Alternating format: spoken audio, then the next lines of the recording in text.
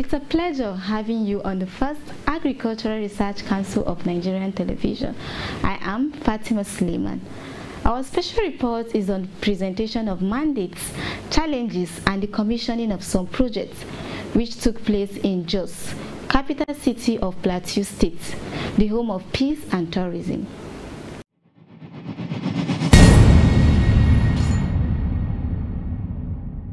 The Permanent Secretary of Federal Ministry of Agriculture and Rural Development, Dr. Ernest Omakihi, accompanied by the Executive Secretary of Arcn, Professor Garba Hamidu Sharubutu, went on a working visit and commissioning of some projects embarked upon by the institutes and colleges.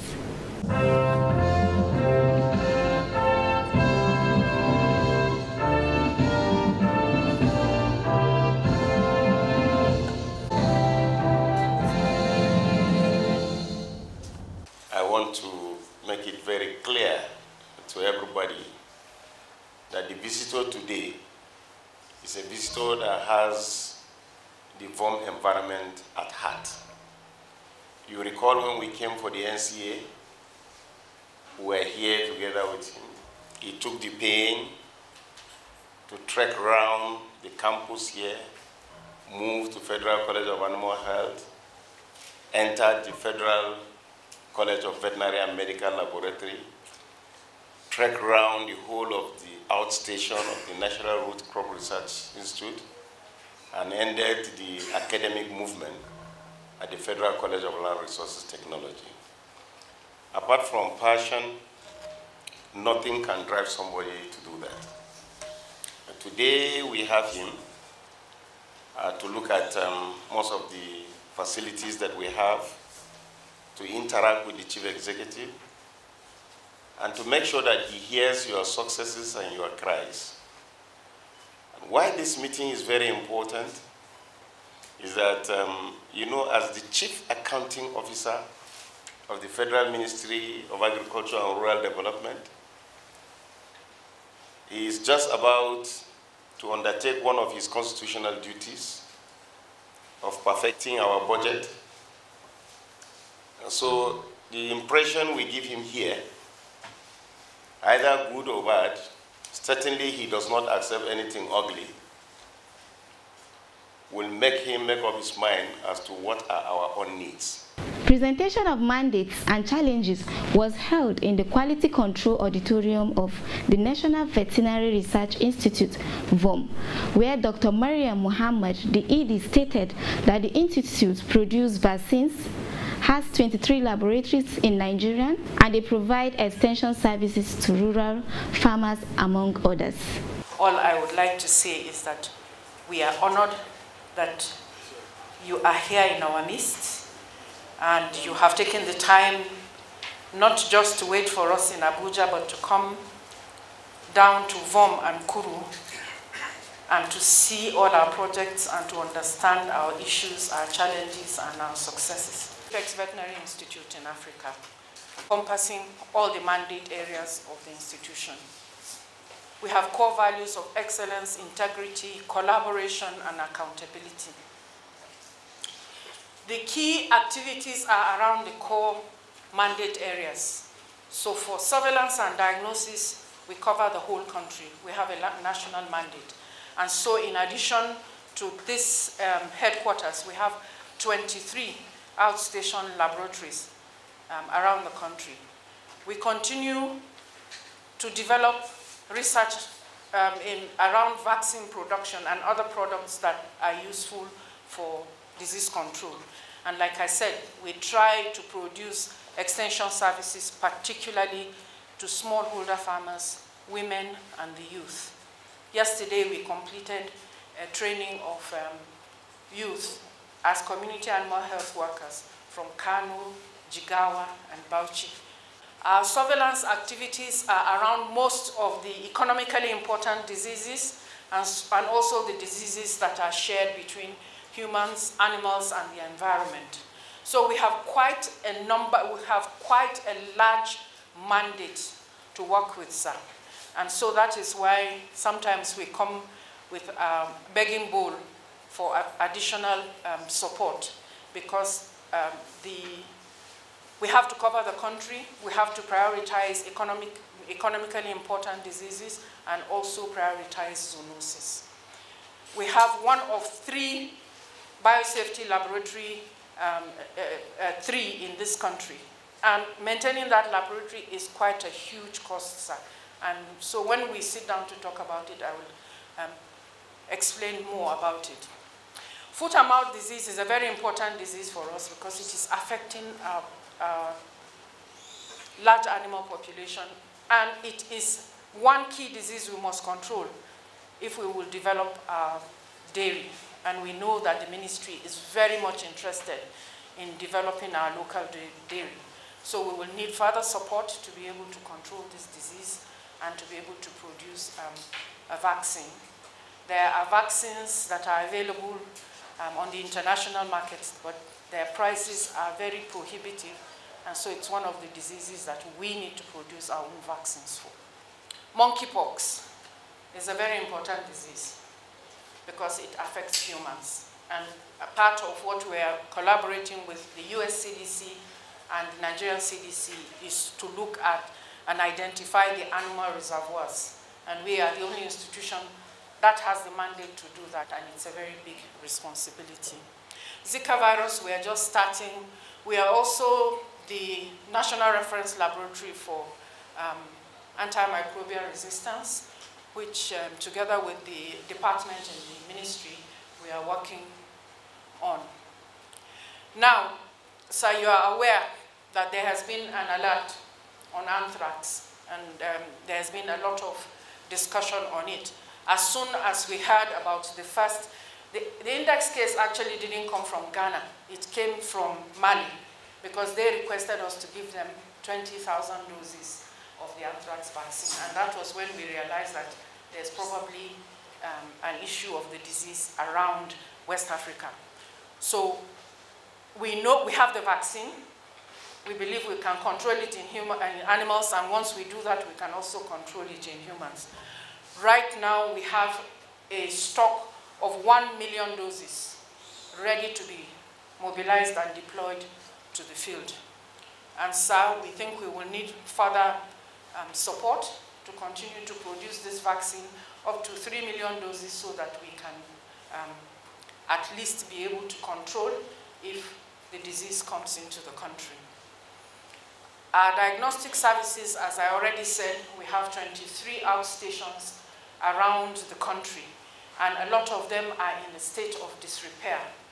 So we would like to have some support, particularly for the zonal laboratories, so that we can continue to collect samples around the country. The rabies lab is what we have here. We have not completed equipping it, and we would like some support to be able to finish it so that we can continue the work with rabies control. Provost, Federal College of Veterinary and Medical Laboratory Technology, VOM, Associate Professor A.E. Okweri said graduates of the college have an automatic license to practice under the supervision of the council. He further stated that the college is the only college under the ministry that collects animal and human samples. Provosts of colleges also highlighted their challenges. The Institute of Medical Laboratory Technology of Nigeria, established in 1968, now the Medical Laboratory Science Council of Nigeria, with the Act 2003, regulates the training and practice of medical laboratory science in Nigeria, registers and licenses professional members of the council. And I'd like to state at this point that this regulatory body have been charged with the responsibility of controlling some of the courses we are running. And then, despite the fact that we have the facilities, we have the structure, we have the personnel, we are under restriction to carry specified number of students.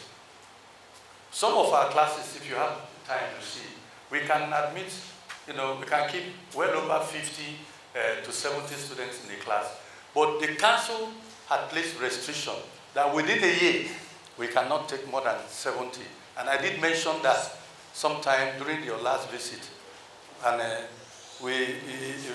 think it was agreed that the Honorable Minister of Health will be contacted, because we are seriously under restriction, so we cannot take more than what they approve for us. The mission of the college is to be the foremost college of veterinary and medical laboratory technology in Africa, producing internationally acceptable graduates that are skillfully equipped to carry out veterinary and medical laboratory diagnosis of all diseases of animal and man, production of vaccines and biologicals, international repute, research and teaching through a well-programmed training using the facilities and human resources available at the college and National Veterinary Research Institute. At this point, I'd like to state that this college is the only zoonotic training institution in Nigeria under the Federal Ministry of Agriculture. Now we are handling animal and human samples in pari passu. Any teaching hospital in this country can be compared with this. It's just that teaching hospitals are restricted to human, diagnosis. But we have benches for animal diagnosis and then human diagnosis. And I can assure you, even this morning, that within 10 minutes, we can take a sample and give you about 28 laboratory tests in 5 minutes. We have that automated machines. For animals, we have it also for human. I'd like to let you know, sir, in the past, if you don't have a degree, you don't come to this college. You come here only when you have a degree. But due to certain challenges, we have not been able to meet up accreditation requirements via budgetary allocation. And you can imagine for a very long time, we've been training, releasing people from here with degree via the university, and suddenly it was put on hold because we couldn't meet up. This had been regularly carried in our budget, but the budgetary allocation had not been, enough to meet up the challenges in the college.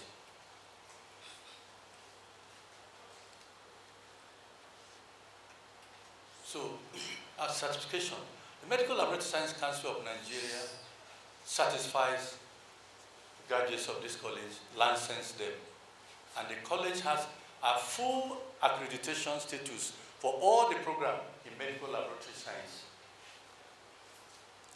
It also have approval for MBT, a Horicon, and BAHAP to run environmental health technology, environmental health technician, environmental health assistant, OND, HND, public health, OND, HND, epidemiology and disease control, and then OND, HND, environmental science management. These courses are currently running. As I'm talking to you, our attention is needed by 7 o'clock by JAM in Abuja tomorrow. The ES is aware of this.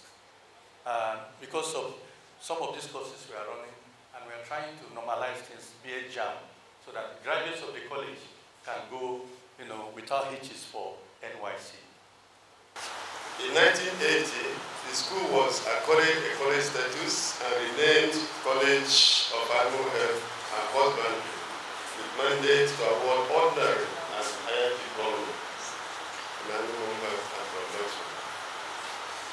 And with the establishment of NBT by the federal government, regulate the award of national and higher national diploma in 1980, the college successfully hosted the first NBT accreditation visitation in 1983. However, in 1988, the diploma program as NDIHN of the college was suspended due to inadequate facilities.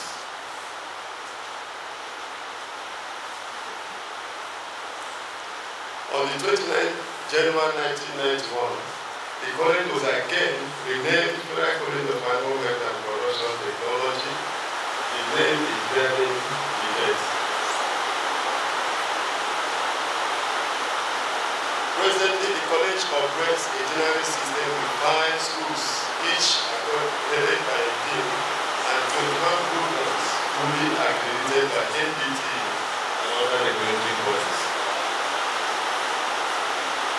The degree establishing the college was the National Science, Technology and Engineering Degree of 1990 and Arcn Amendment Act The mandate of the college is to train middle-level manpower in various fields of agriculture. And these are vision. And our vision is also here. These are students undergoing practicals and lecture.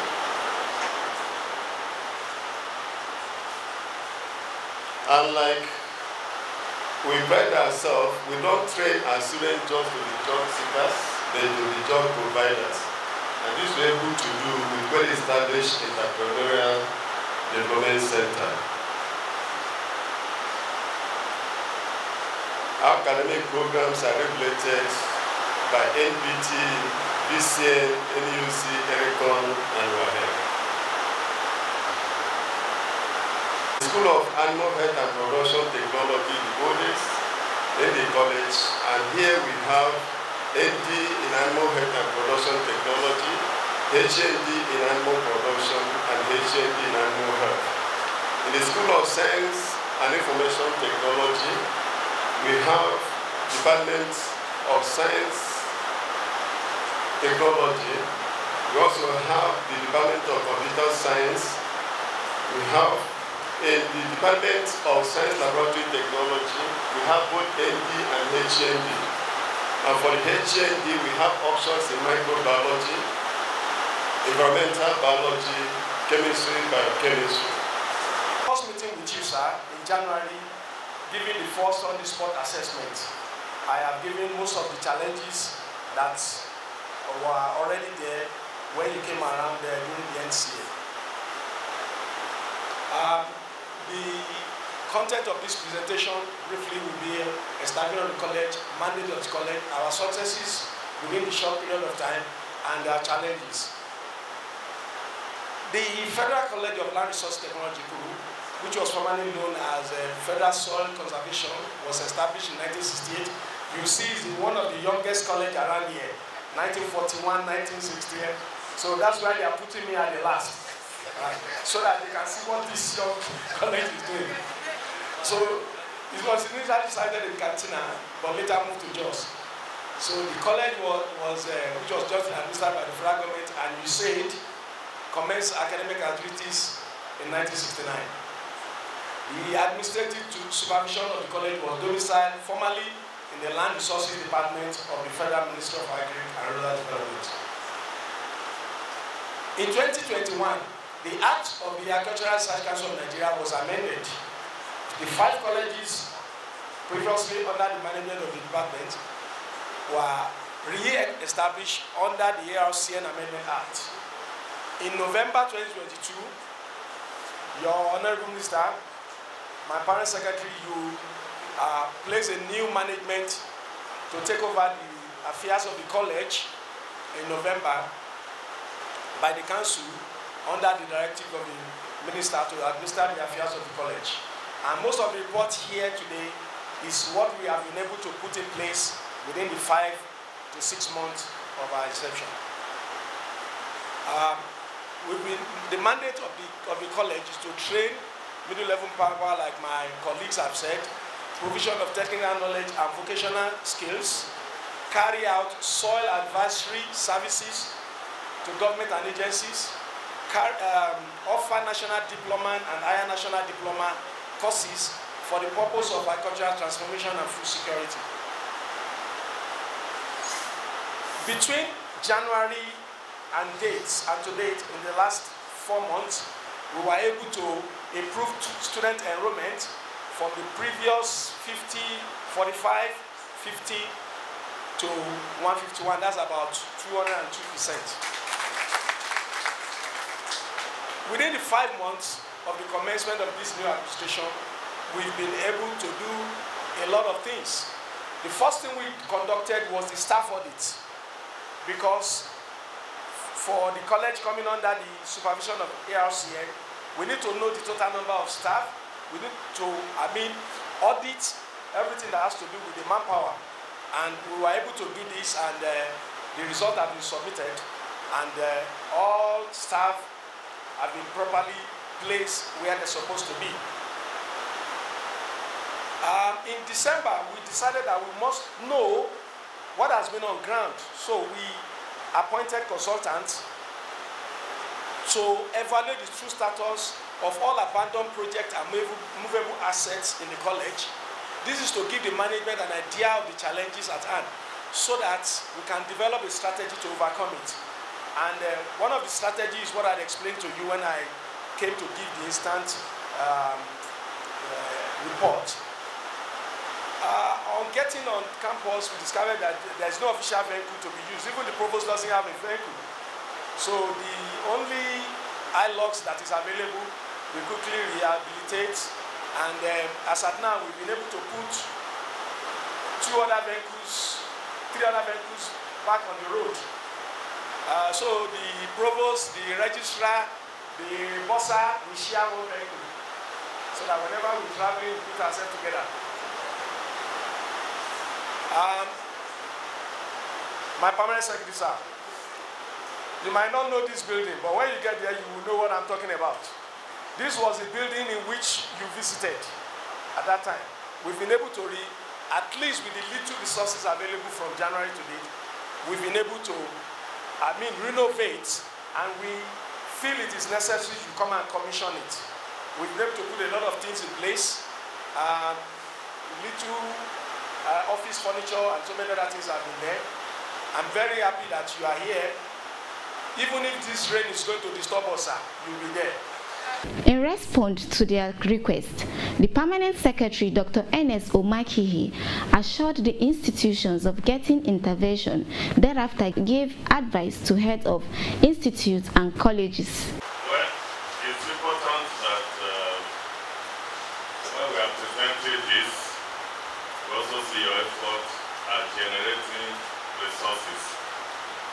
If our government wants to encourage you to generate a lot, because as much as possible is only what government demands presently is just I think 25% of your IGR.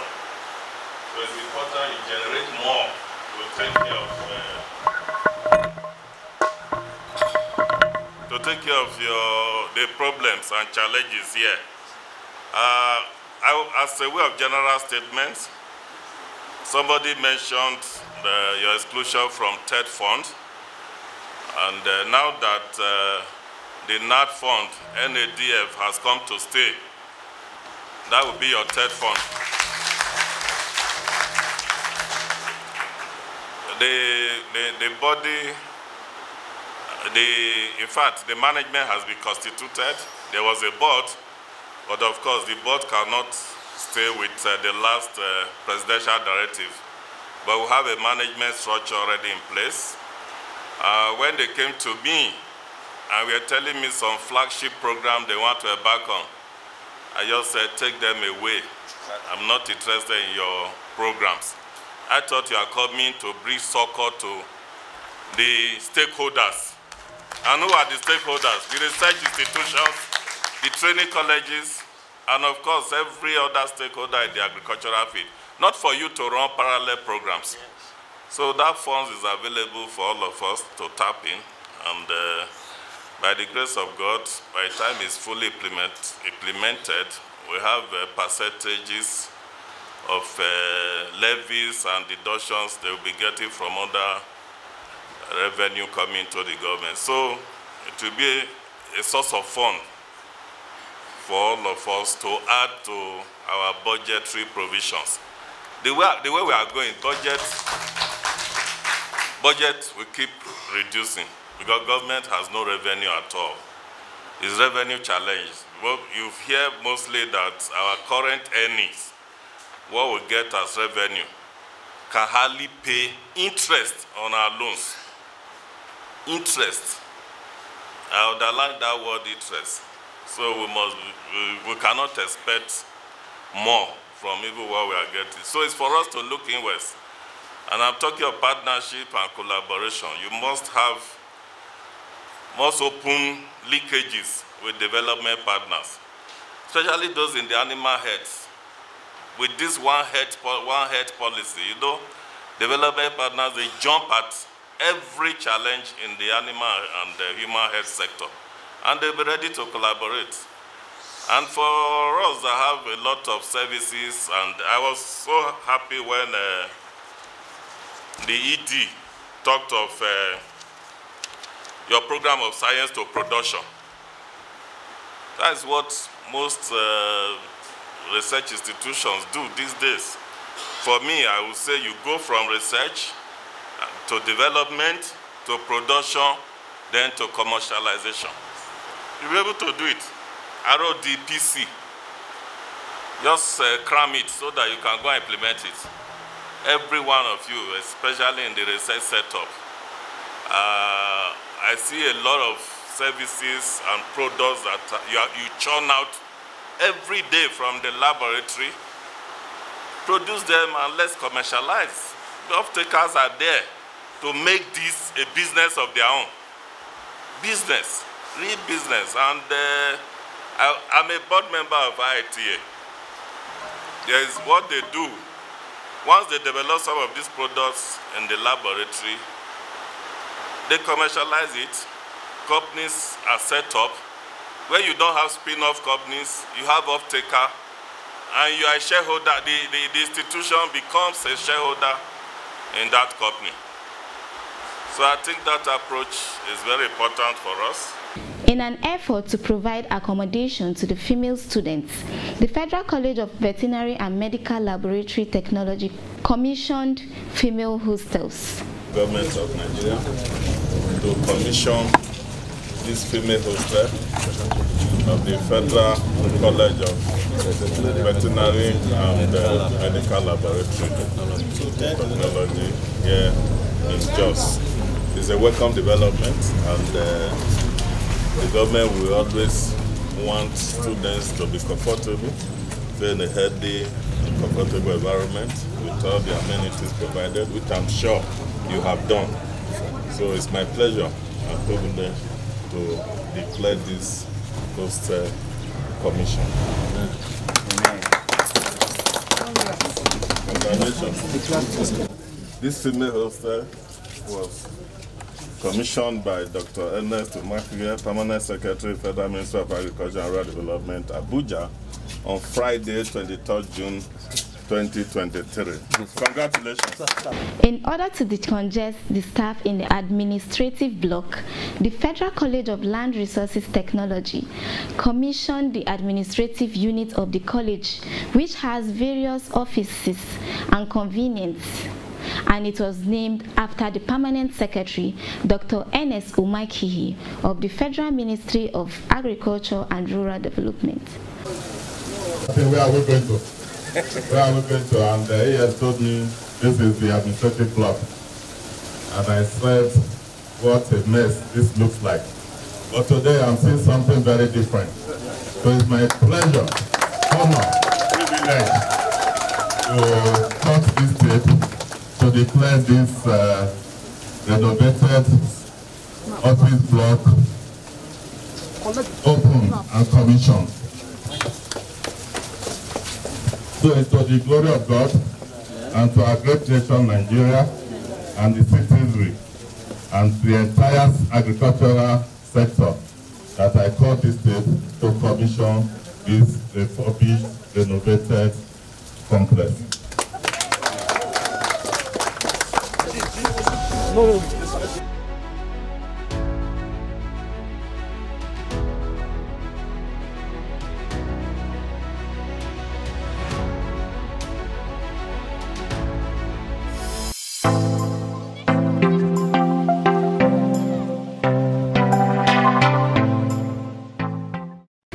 Our special report on the working visit of the Permanent Secretary and the commissioning of some projects. Congratulations to them on this great achievement. I remain Fatima Suleiman saying see you next time.